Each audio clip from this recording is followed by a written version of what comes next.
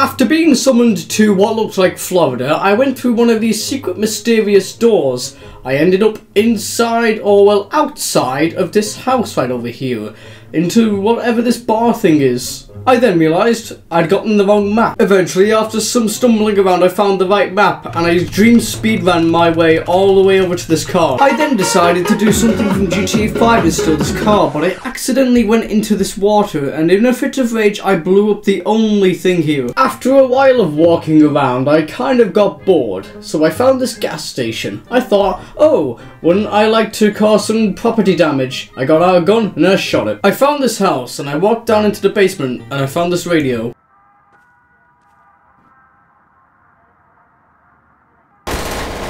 After coming out of the basement, I found, well, this hole in the house. It's made for burglars and stuff, so they think, oh no, that's too easy to rob. And then I had to get back in, so I just opened the door. Shrek made a return after his last appearance, and I wanted to kill him, so I grabbed out my powerful AK and shot him. It didn't work. Eventually, the tornado finally found where my location was, and I tried to fight it, but yeah, you can't fight a tornado. I realized there's no other point of keeping my big base, so I decided to just blow it up and sacrifice it to all of the, I don't know, the gods of Gary's.